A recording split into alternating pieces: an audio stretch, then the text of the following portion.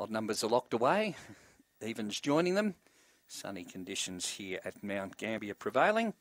As the last of them is being locked away, the reserve number 9, Scott Ryder, the favourite, out in box 8. Now we're set for a start.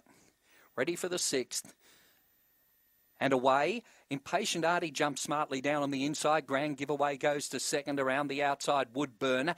They're followed by Jack's Fantasy. Further back then on the outside, Way Too Much. Getting back Scott Ryder. Further back then was Cadillac Prince. Last of all, Cadillac Miss off the back. Impatient Artie out in the centre of the track leads from getting up along the inside. Woodburn, and they're clear on Jack's Fantasy. Up the straight though, it's Impatient Artie scoring. Second placing went to Jack's Fantasy. Third, Woodburn. In behind them then came Way Too Much. Further back then was Cadillac Prince. Getting well back out of it was Scott Ryder, and it was back amongst the tailenders.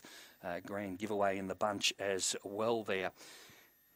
Stand by for placings. One Impatient Artie takes out the 6th event on the card in the race time of 23:42.